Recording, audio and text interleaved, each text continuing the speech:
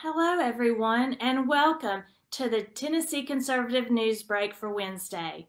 Today we're going to try this live, so please bear with me. And also, if you'd like, please comment where you're from in the comments below and let us know any stories we can do that you would be interested in the future. And today, as always, I'll highlight several of our top stories for you. But for many more stories, head over to our website, and while you're there, sign up for our free e-newsletter. And please consider supporting us with any donation amount, and if you donate $50 or more, we'll give you this free stainless steel tumbler. And if you donate any amount, we'll send you 2 proud Tennessee Conservative bumper stickers and a directory of your state officials that includes their contact information. Now let's get right into it. The Nashville District Attorney's Office is looking into the possibility of calling in a law enforcement expert witness who testified in the George Floyd case to help them with the first-degree murder trial of a Nashville police officer that begins in July. It is still up for a judge to decide if Jody Steigler, a sergeant with the Los Angeles Police Department, will be allowed to testify against Officer Andrew Delkey. Delkey, a white officer with the Metro Nashville Police Department, is on trial for the death of Daniel Hambrick. Hambrick was a black man who was shot from behind in July of 2018 as he fled on foot from Delkey. Hambrick was armed at the time. Delkey entered a plea of not guilty. He states that he was acting in self-defense after Hambrick pointed a gun at him. The state would like to use Steiger as an expert witness on the subject of police use of force. He previously testified against Derek Chauvin, the former officer who was found guilty of the murder of George Floyd. The next story today is U.S. Senators Marsha Blackburn, along with Republican colleagues and Republican leader Mitch McConnell, have reintroduced the Saving American History Act.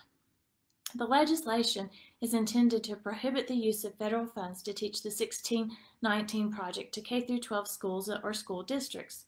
Schools that teach the 1619 Project would be ineligible for federal professional development grants. Blackburn says, quote, "American schools should be a place of education, not indoctrination. The 1619 Project is based on false narratives and a stack of untruths and misrepresentations about our country. This state-sponsored anti-American propaganda must be kept out of the classroom.